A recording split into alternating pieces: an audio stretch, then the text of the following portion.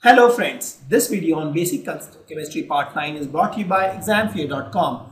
No more fear from exam. Before watching this video, please make sure that you have watched Part 1 to Part 8. Now we'll talk about laws of chemical combination. So there are actually 5 basic laws which governs the chemical combination.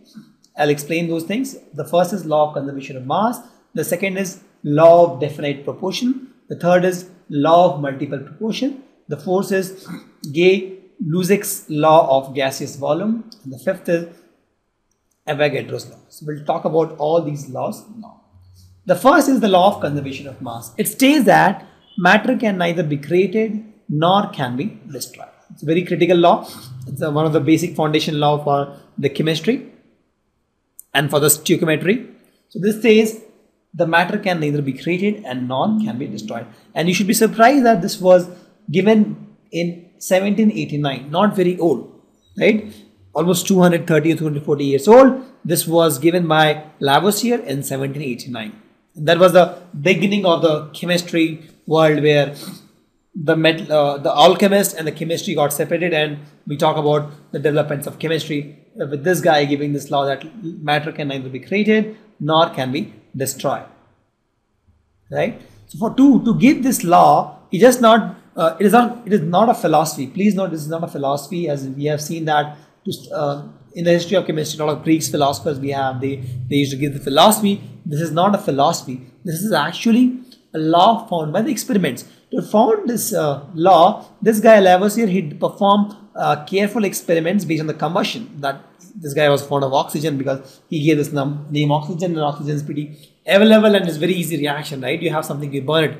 That's the chemical reaction. So he did a lot of combustion reactions, and he noted the reactants and the products for all these reactions, all these burning reactions, and then with all his calculations, he gave this law that matter can neither be created nor can be destroyed. For this, he did a lot of investigations, a lot of chemical reactions, and he noted a lot of stuff, and then he came to the conclusion that matter can neither be created nor can be destroyed, and he declared this in 1789, and this law became the law of conservation of mass. The second law is called law of multiple proportion. According to this law, if two elements combine, for example, element H, let's suppose element A and element B, they combine to form more than one compound. For example, A and B combine to form, let's suppose, ABX. They also combine to form ABY. So you see, the reactants are A and B only, but they form different kind of compounds, right? The ratio of one element that combines with a fixed mass of another element. For example, you make this guy as fixed. If you see, the ratio of these elements are in a proportion. For example, let's suppose you fix the A with 18 grams. You see that in B, B in first case takes 10 grams. You'll find that the B, let's suppose, in another case take 20 grams. In another case, A plus B, this guy B is taking 30 grams, right? So it forms ABZ. So if you see in all this B is in the ratio 10, 20, 30. Laws of multiple proportion. So you keep one guy fixed, and you vary another guy to form different products, and you'll find that this guy, the ratio is always in the whole number actually. So they are in the ratio of whole number, and this guy is called law of multiple proportion. This guy is given by Dalton in 1803, and for this also he had a lot of experiments, and he found this law. And you see the example for this was given like this. So you have hydrogen and oxygen, it reacts to form water and hydrogen peroxide. In both cases, my hydrogen and oxygen is there. In first case, my 2 grams of hydrogen is reacting with 16 grams of oxygen to give 18 grams of water. In second case, my 2 grams of hydrogen is reacting with 32 grams of oxygen, because it's O2, right? It's half O2, to give 34 grams of H2O2. But if you see the ratio of oxygen, this guy is for 16 in first case, and this guy is 32. This guy is nothing but 1:2. This is a whole number ratio. And that is nothing but the law of multiple proportion. So you keep one guy constant. In both cases, I have 2 grams, and then you react with another compound, also be same but in different masses, and you see that the masses which react are proportional. And this law was found given by Dalton in 1803. Then a new law came called law of definite proportion. It stated that a given compound always contain exactly same proportion of elements by weight. For example, I mean, this law was given by this French chemist in 1806. If you see, all these developments happen almost nearby, right? For this, what he did was he took 2 samples of copper carbonate, cupric carbonate, right? And one was the natural and one which he synthesized in the lab using experiments. And then he found that the composition of elements present in the copper cupric carbonate is same. The natural and synthesized, for both, the percentage of carbon was 51.35, percentage of carbon was 9.74, and percentage of oxygen was 38.91.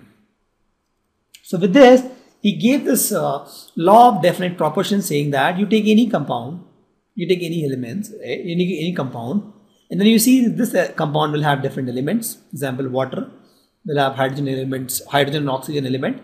So you take any water compound, the composition of hydrogen and oxygen will be same. Similarly, you take any copper carbonate, you make it, you synthesize it or you take it naturally, you'll see that copper, carbon and oxygen, they have definite proportion, and that's the law called law of definite proportion. You take any compound and internally you'll see that all the elements in this are definite. Now things look simple to us because we know CO3 is this guy, so we have this carbon, oxygen, copper, but that time in 1806 people were not aware of these things, right? So that time they came up with this law, and that was very critical at that point of time. And please note, this is also called law of definite composition, law of definite proportion, or law of definite composition. Both are same actually. Then you have this Lussac's law of gaseous volume. This was given again if you see 1808, not very far. The previous law was 1803. This was 1808 by Lussac, and he observed that when the gas combines or they are produced in a chemical reaction, they do so in a simple ratio by volume, provided all the volumes of gas are in standard same temperature and pressure. For example, hydrogen and oxygen, if you see, 10 milliliter of hydrogen reacts with 50 milliliter of oxygen to gives 100 milliliter of water. So if you see, the ratio is simple, it is 100 to 50, that is 2:1. The ratio is simple. It is never that 100 ml of this reacts with 49 ml of this. That is not the case. The ratio is generally simple when you talk about the gas reaction, and that's what the Lussac's law of gaseous volumes. Then we have something called Avogadro Law. So this guy, if you see, this guy is not very far, it is 1811 now. This guy proposed that equal volume of gases at the same temperature and pressure should contain equal number of molecules. And this guy also differentiated between molecules and atoms. And with this, if you see that, we say that 1 mole of ideal gas, you take any gas at STP, is nothing but 22.4 liters. So this guy came with this Avogadro law.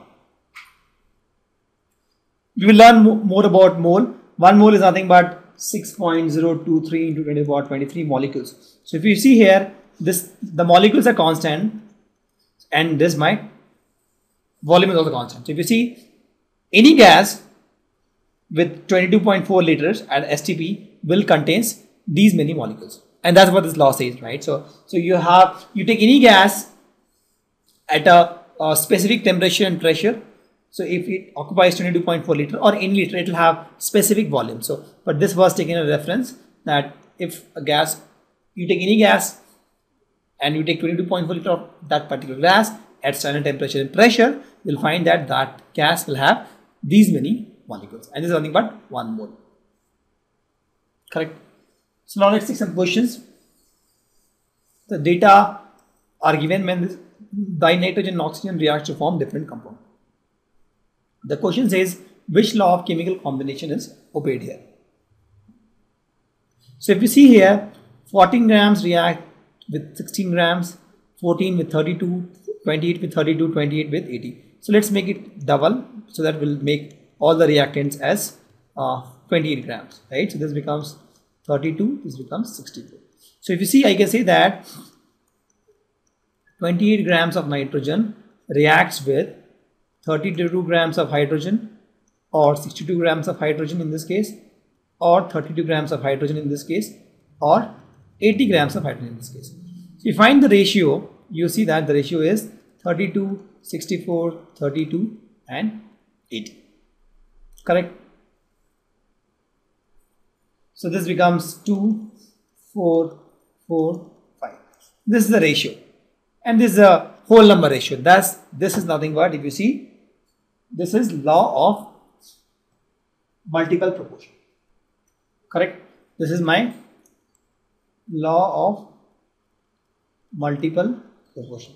So you say that if my one particular thing is constant, in this case my nitrogen is constant 28 grams, you see the mass of hydrogen required to produce different kinds of compound. You see different kinds of compounds are formed, and this the mass of hydrogen required are in whole number ratio.